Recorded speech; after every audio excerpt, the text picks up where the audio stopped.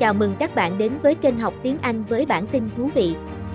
Mời bạn đăng ký kênh để luyện nghe, đọc từ vựng hàng ngày. A powerful earthquake with a magnitude of 7.8 shook Turkey and Syria on February 6, causing the death toll in these two countries to continuously increase. In Turkey, there are 5,894 cases and in Syria 1,932 people. So far, 30 countries have announced the sending of rescue workers to the earthquake-affected area.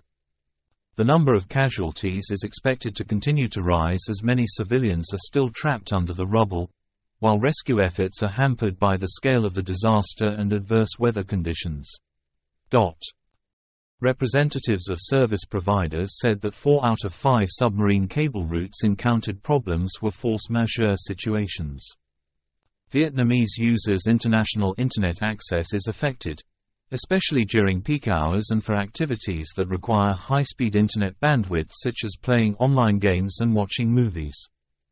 According to the plan, it is expected that by the end of March 2023, even in the middle of April 2023, the quality of Vietnam's internet going abroad may be better. The Grammy Awards 2023 event took place on the morning of February 6, Vietnam time.